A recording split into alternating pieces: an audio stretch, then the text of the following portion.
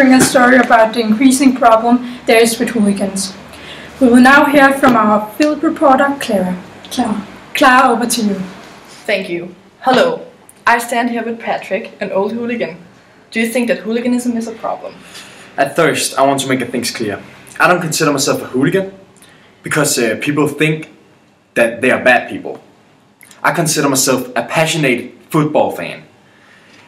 I'm at the games because I love this team and I love the people at the games. I don't just love the football. I'm also at the games so I can recruit some of the younger people, some of the younger fans, so they can get as excited and passionate about the football as me and my gang. But what do you think about the violence? It's part of the game. Okay. Don't you have any comment about the elderly hooligans? The elderly hooligans are the true fans. Thanks. With us we also have Dave Doggett. He is the chairman of Cambridge United. Yeah. So do you think that hooligans are an increasing problem? Yes, indeed, I think hooligans is an increasing problem. Because all hooligans like Patrick were one of the people who started these gangs and now returning with full force. And they're also encouraging violence among the younger generation. What and who can solve this problem? Our football club is too important to too many people to allow a few to ruin it. We're working closely with the police and giving quarantine to some of the members who break the law or cross the line between good behavior. And also I think these people must have something in their lives missing, wanting to do this, and that's very sad. Thank you so much for your input. Back to Amanda in the studio.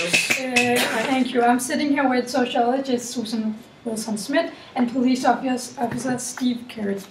So, Susan, which factors would you say play a role in the creation of a hooligan?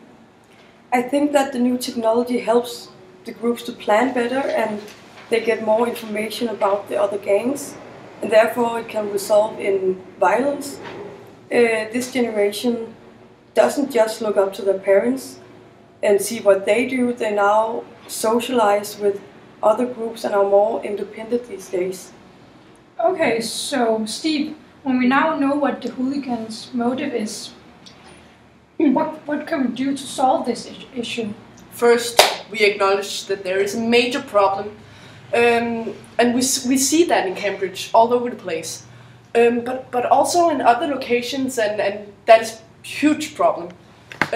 But the club is working hard with us to ensure that those who use football as a bad platform and use violence and disorder, that they have no place in future games or in any other places that are related to football. We must say that. Thank you. Okay. So this level of intervention is once again and sadly justified and necessary. We here on BBC hope for a better future. Enjoy your evening and stay classy.